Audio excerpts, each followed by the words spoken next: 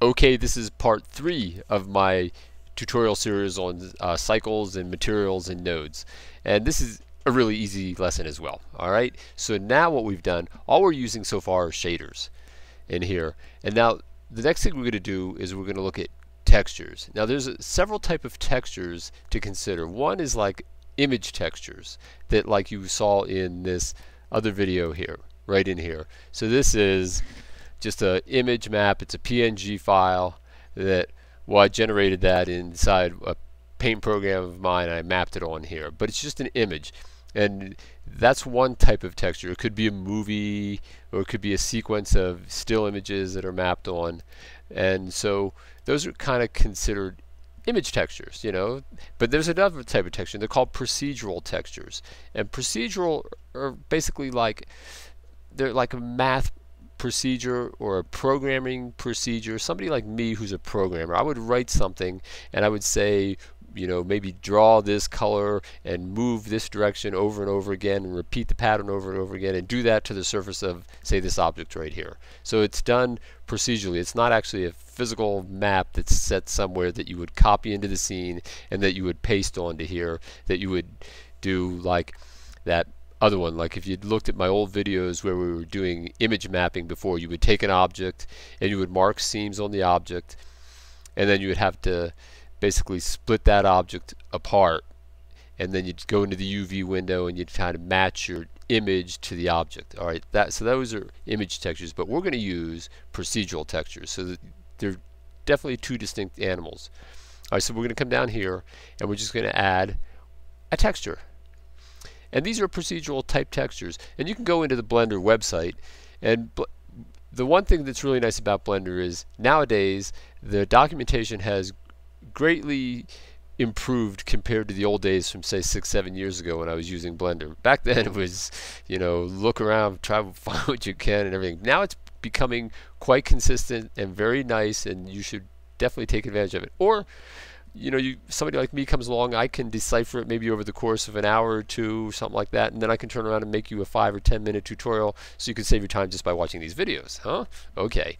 Because videos are definitely easier than reading through material. I like reading through material. I don't know why. So we're going to add this texture in here, and we're going to add, I don't know, we'll just add, these are kind of common. We'll use a Musgrave texture. And let's see, we're going to zoom out. Maybe we'll move all these over just a little bit like this. We're going to just move these out of the way. We could go grab them and move them as a group, but that's alright. We'll just do this for now. Alright.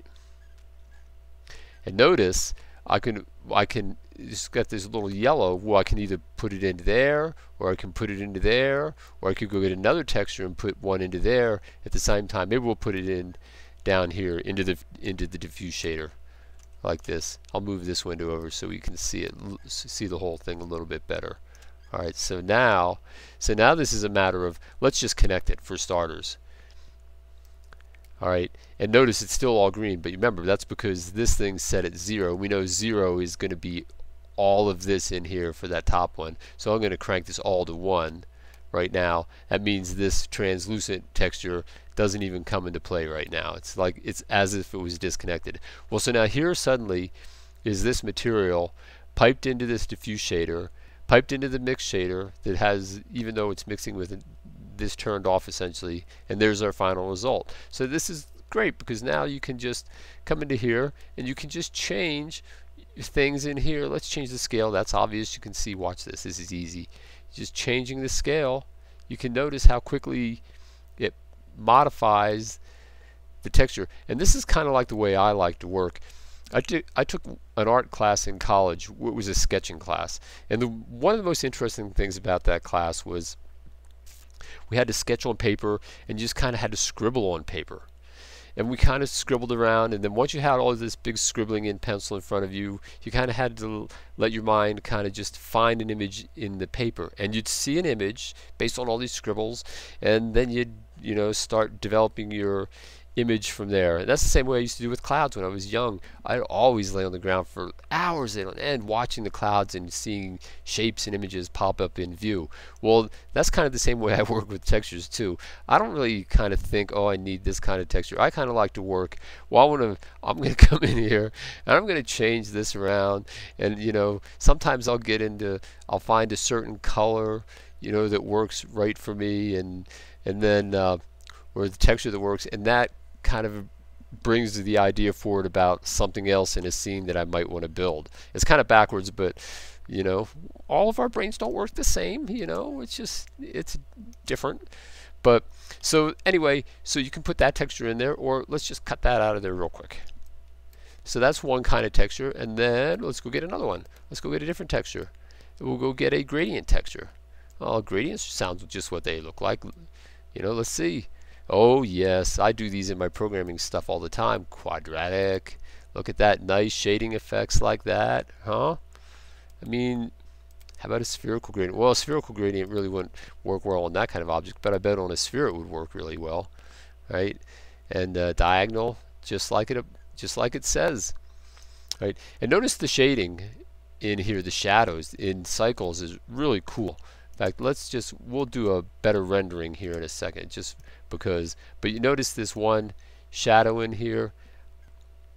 See how these shadows are nice and soft in here? Go compare that to regular Blender render when you put a spotlight in the scene, and go look at the shadows. They're hard edged and they have nothing that looks anywhere similar to that. You can kind of fake it, but it's not even the same. And you can tell, well, over here, if I took this light up here and I just cranked it up, maybe I made it 10, you'll see that extra shadow popping in on this side here. Kind of blows out the scene, but oh, there it is. Okay, but you can see how the extra shadow pops in because that light's brighter on that side. Alright, that kind of gives you an idea. So now between textures, now you can make all kinds of procedural textures in the scene. You could we could do the same thing. Now I click this one here and move this to the center. This doesn't have anything into it. I don't even have a mixer in here, but I could add different procedural texture. Let's see what the wave texture looks like. Okay, as I move this over here, I'll just put the wave texture up here, connect it up here like this, like that. Oh, there's that applied to this surface down here. I mean, look at that. I mean, come on, how easy. So a fast computer certainly does help, but this computer's 2.5 years old easily. It's an early generation Pentium. Okay, well, I hope that gives you some more ideas, and I'll see you in the next lesson.